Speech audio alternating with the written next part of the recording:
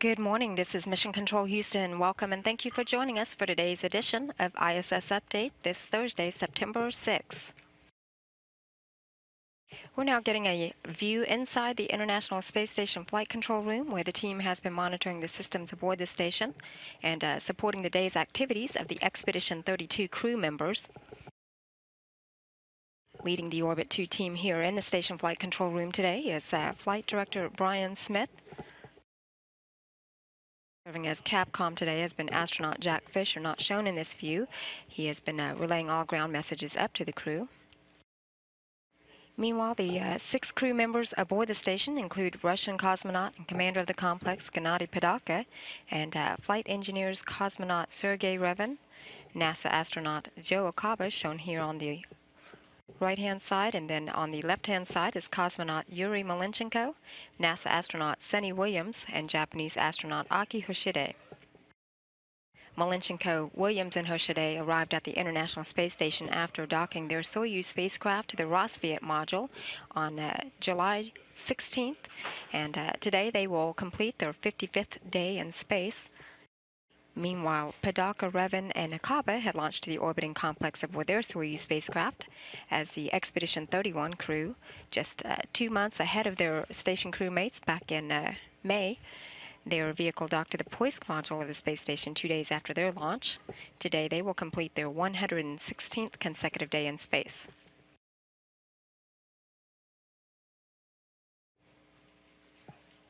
The space station with its crew aboard is flying at an altitude of about 260 statute miles.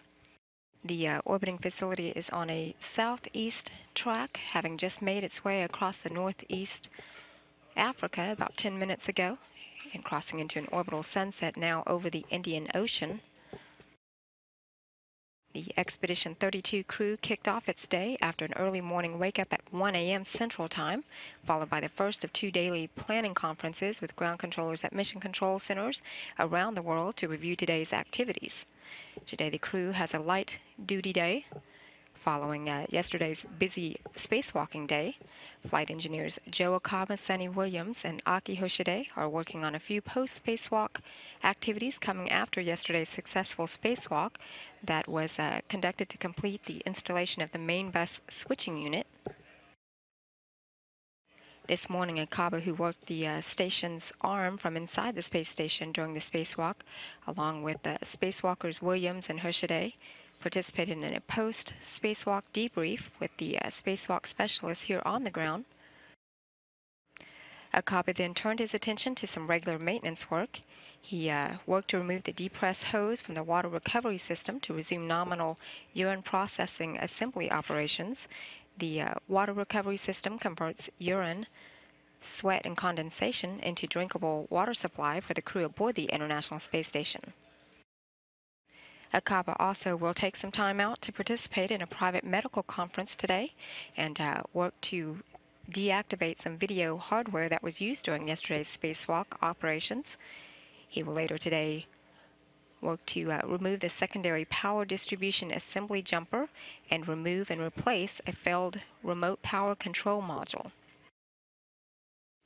Meanwhile, yesterday's spacewalkers, flight engineer Sunny Williams and Aki Hoshide, conducted a few medical experiments early this morning following their spacewalk yesterday. Williams is busy today scrubbing the cooling loops of the spacesuits that were used outside the complex yesterday. This involves dumping and filling feed water tanks to maintain the requirement for on-orbit stowage. It's also scrubbing and iodination of the suits and the airlock cooling water loops. Today, Hoshide will perform maintenance on the water process assembly to finish transferring water from the water resource system.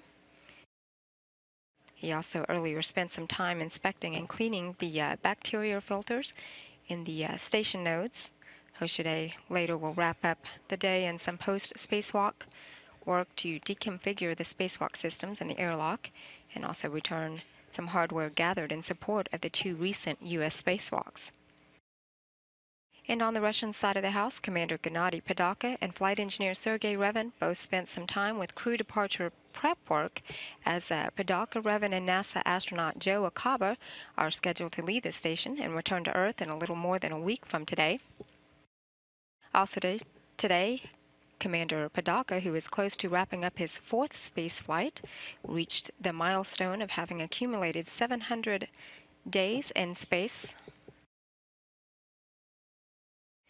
During this hour, flight engineer Revan is working with the Russian science experiment known as the BAR experiment that looks at ways and instruments for detecting the location of a loss of pressure aboard the station. Each of the crew members will put in their daily 2 hours of exercise using the onboard gym equipment that includes a station bicycle, a treadmill, and an advanced resistive exercise device that simulates weightlifting here on Earth. They will then participate in their final daily planning conferences with the ground controllers around the world. The crew is then scheduled to go to bed at 4:30 p.m. Central Time.